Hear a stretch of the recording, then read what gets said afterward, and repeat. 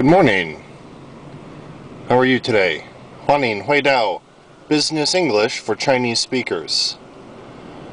今天要教你们一个 key phrase 是 rain check. Rain check. Rain 就是下雨的雨 check 是支票还是一张纸的意思ticket 的意思。然后呢从前如果有人演戏，然后下雨了，老板会给你一张票，就说哦，这个是一张 rain check， 因为下雨了，我们就给你这个 rain check， 你就可以免费的，下次没有下雨的时候再来。所以现在呢，如果你不能去参加什么 social 好玩的活动，你可以要求人家给你一个 rain check， 可能是这样子。John, congratulations on closing the Smith account.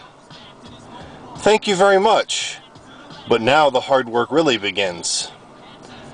That's true, John, but why don't you let down your hair and come enjoy some beer with us tonight? Let's celebrate. Joan, that's a great idea, but I really have to get busy.